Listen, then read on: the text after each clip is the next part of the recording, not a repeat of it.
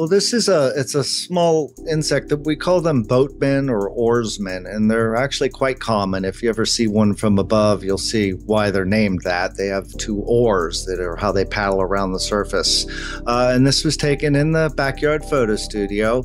He's actually upside down on a lily leaf in this picture. You can tell by all of the bubbles that are hanging there. So it's just a very common animal, but with a 60 millimeter macro lens from just a couple few inches away. It just shows you a different look at an animal that you would assume is solid black when you see him with the naked eye. This is a 60 millimeter lens at minimum focus, which means that the port of my camera housing was within about 2 or 3 inches of the animal. So there's very little water between the glass and him. So even though on this particular day there probably wasn't even 4 or 5 feet of visibility in the pool, you don't really notice it in this scene because you're seeing such a small section.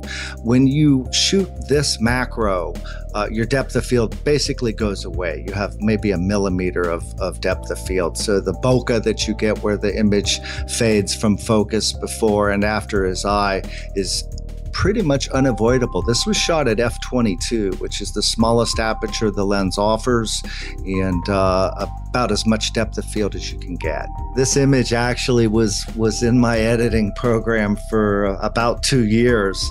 I just didn't think it really had any marketing value to anybody or any sharing value. And I entered it into a photo contest that had a freshwater category, thinking, well, this is something that a lot of people don't see. And it was shortlisted, and here we are talking about it today. But it just kind of makes me smile because that thing sat in my computer for about 2 years.